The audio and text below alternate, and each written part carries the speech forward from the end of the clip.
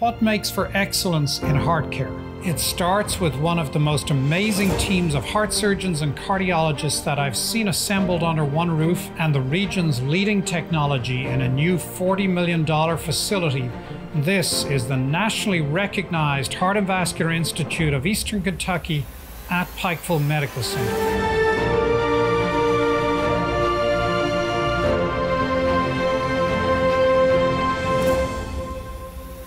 Pike County Relief Services has recently acquired a new warehouse, enabling them to accept large donations and building materials. The Methodist Conference of Kentucky made a flooring donation to PCRS to help repair homes affected by the July flooding. We are getting into this is our first donation, if you will, of carpet, linoleum, and other flooring gifts. A whole semi-load, you probably see behind us, that's going to go to help put new floor, new carpet in homes that were flooded in the July flood.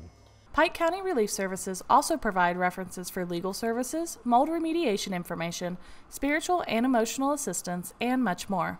It's important because one of two things are needed, and we either have to use money to purchase those or rely on donations like this. You know, most of our flood situations, flooring is a big deal. So both carpet, linoleum, tile that we have will take that off the money issue. We don't have to buy it. We'll have it in the warehouse here.